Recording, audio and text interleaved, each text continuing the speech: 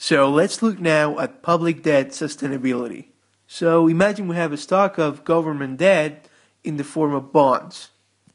And every year the government adds a new flow to that stock if it runs at a public deficit, PD. Public deficit, it's actually counter-cyclical.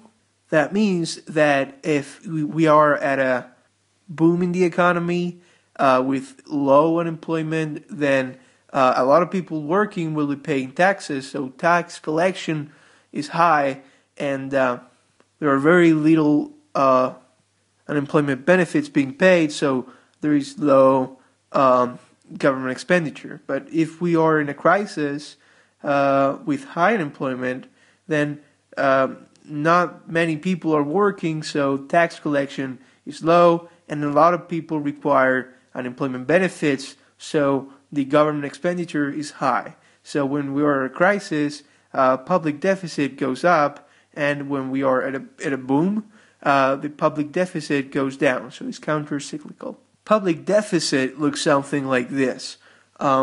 We first have a primary deficit, which is just the government expenditures of the year minus the tax collection.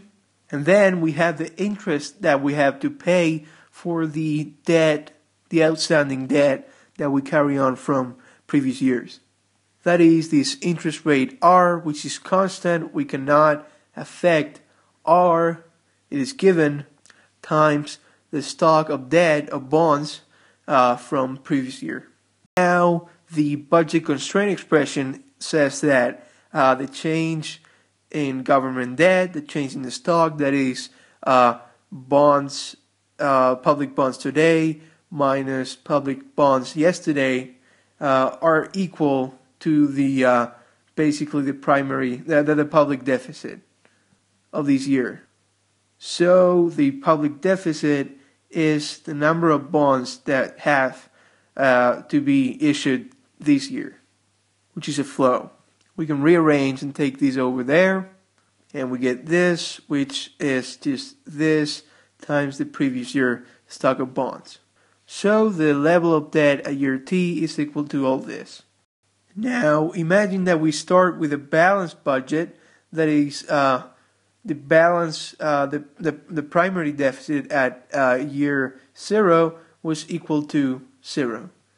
All that was collected was spent. But now, at year 1, we decide to run at a deficit of 1 unit. That is, we increase taxes, or we decrease government expenditure by 1, or a combination of both. So, if we want to know the level of debt that will remain at year 1, we have to know that the outstanding debt was 0, and then this is all 0. And we know that we are running at a deficit of 1 because we either increase government expenditure by 1 or decrease taxes by 1 also. And we have that the outstanding debt at year 1 will be just equal to 1. That is the increase in the primary deficit.